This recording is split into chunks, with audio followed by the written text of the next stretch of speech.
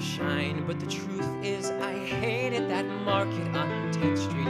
Digging through junk's not a hobby of mine, but I knew if I rolled out of bed by 9:30 and hopped on the subway by 10, then I might get the chance to spend half of my morning seeing you there. After we met, I would stop by that bakery up on 7th, real upscale, and I have to admit that I hated that bakery.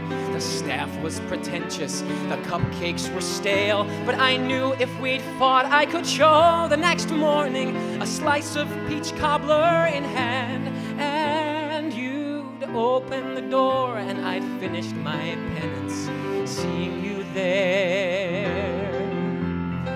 I made it perfectly clear when we met I did not like the parks in this town. If we wanted a field, I would find us a real one upstate. But you had that bench down in Washington Square, surrounded by concrete and bums everywhere. Still, I said that I'd meet you there, told you I'd run a bit late. Well, actually, I was on time, only standing there, watching you wait.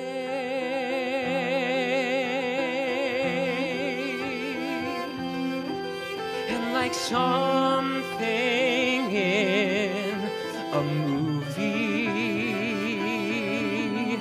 the sunlight hits your face. The wind picks up your hair, flutters and dances towards the sky.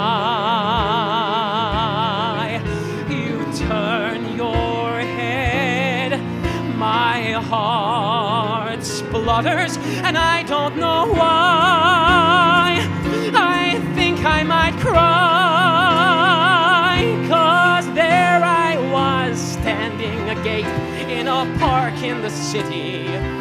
Usually something I can't bear, but with you there, the park was this magical landscape. It's true, there were hippies, but I didn't care, because I was distracted by all of these feelings, exactly what I didn't know. So I searched for the words and I blurted, I love you.